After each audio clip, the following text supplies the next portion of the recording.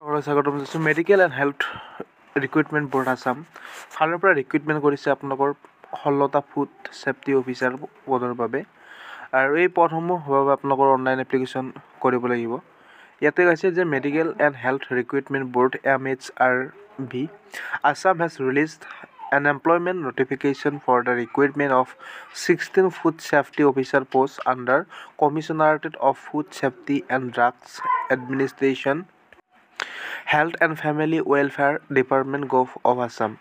Interest and eligible candidate may apply online here. অৰ্থাৎ যিসকল interest candidate আছে তেখেতসকলে এপ্লাই কৰিব পাৰে। আৰু টোটেল পোষ্ট আছে food safety officer 16টা post. Category wise vacancy আছে আনৰিজাৰ্ভ 10, OBC এমঅ'বিচি 3, SCৰ বাবে 2।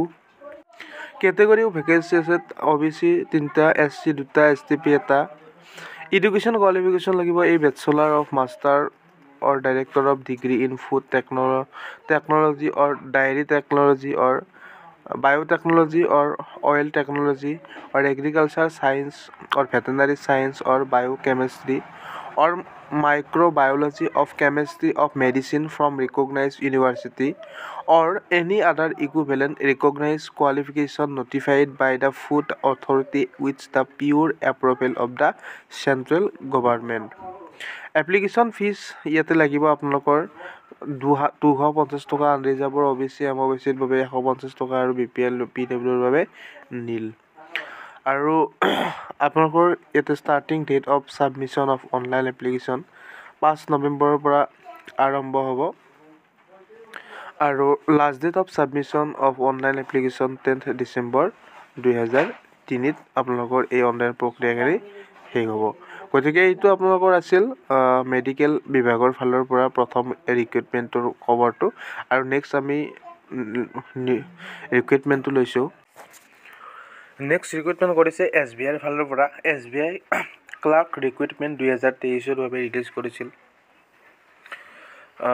SBI State Bank of India has released the official unemployment notification for the recruitment of 8,283 junior executive customer support and sales vacancy in clerical CADR in various branches of SBI across the country.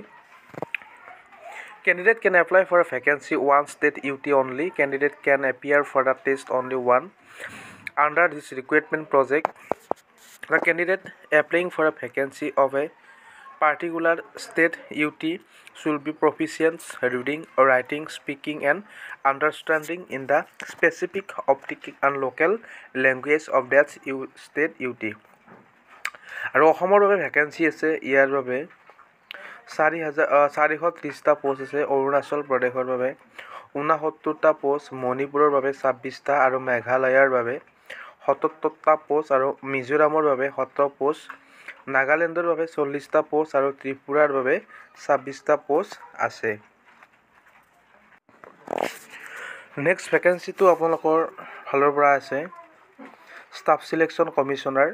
Staff Selection Commissioner SSC has released the official notification for the recruitment of 26,146 vacancy as Constable General Duty in Border Security Force, Central Industry Security Force CISF, Indo-Tibetan Border Police ITBP, Sarastra Simabol SSB and Secretariat Security Force SSF, Rifleman General Duty in Assam Rifle AR.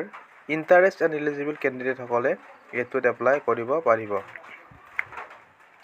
Name of the post constable general ডিউটিৰ বাবে name of exam হ'ব constable GD in central আৰ্মেড police force CAPFS আৰু SSF and riflemen GD in Assam rifle examination 2024।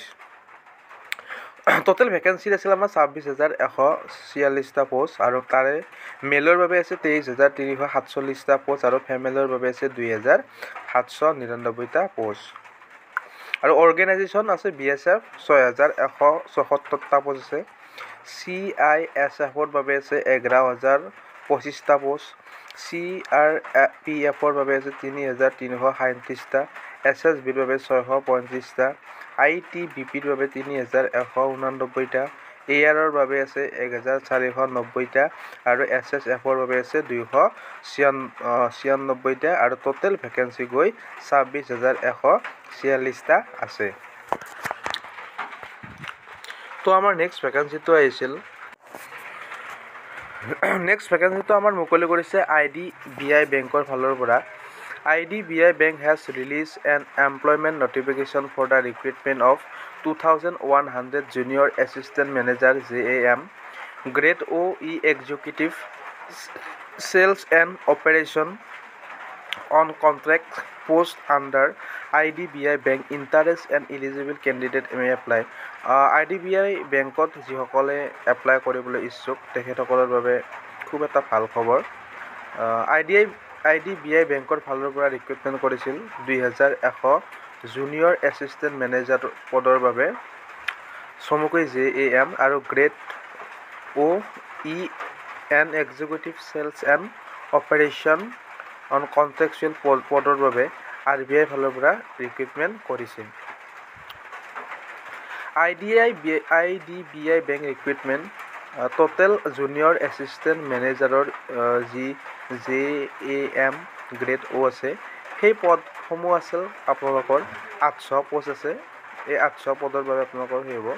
Vacancy detail তাৰে ভিতৰত আপোনালোকৰ আনৰিজাৰ্ভৰ বাবে আছে 324টা post, OBCৰ বাবে আছে 216টা পোষ্ট, SCৰ বাবে আছে 120টা পোষ্ট আৰু ST বাবে আছে 60টা পোষ্ট আৰু EWSৰ বাবে আছে আপোনালোকৰ 80টা পোষ্ট। এইখিনি আছিল আপোনালোকৰ ভেকেঞ্চি ডিটেইলছ IDBI বেংকৰ যি শেহতীয়াকৈ 2100 আপোনালোকৰ ভেকেঞ্চি মুকলি কৰিছে তাৰে আছিল এইখিনি।